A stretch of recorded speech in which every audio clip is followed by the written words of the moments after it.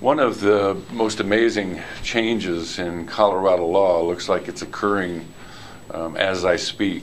The new Civil Unions Bill, which was just passed by the Senate, needs to be tweaked just slightly and then signed by the governor.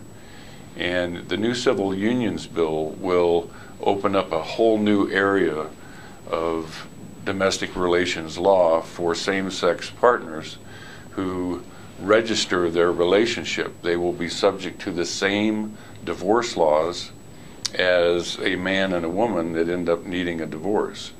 And consequently, people that are contemplating entering into a civil relationship and registering that relationship need to look the same as a couple that's about to get married as to whether a contract should be entered into, the same as a prenuptial contract to protect property in the event of an eventual dissolution of that relationship.